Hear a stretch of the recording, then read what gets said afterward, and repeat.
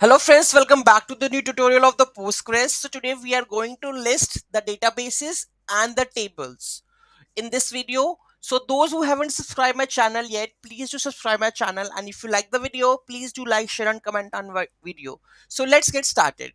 So here you can see that already we have logged in. Now I want to check what type of databases we have in this one. So I'm going to list all the databases with the help of the command that we have written over here. So the command is -l.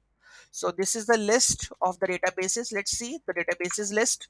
So here you can see that I have all the listed demo with a Postgres. If I go and check the same one with the Postgres, you can see that here we have the demo, this and that one. Okay, so these three databases is three, and here you can see the same result, right? So to list the databases, what we have to do, /l, that will list all the databases. And if I want to access a particular database, suppose like the Postgres, how I'm going to use that one? So here I'm going to add the choose the database name. So here I'm going to -c, and the database name, that is POSTGRES.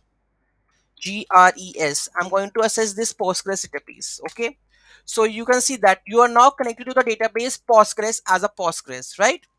So I'm going to list the tables of that one, which kind of tables they have. So I'm going to add the -d key.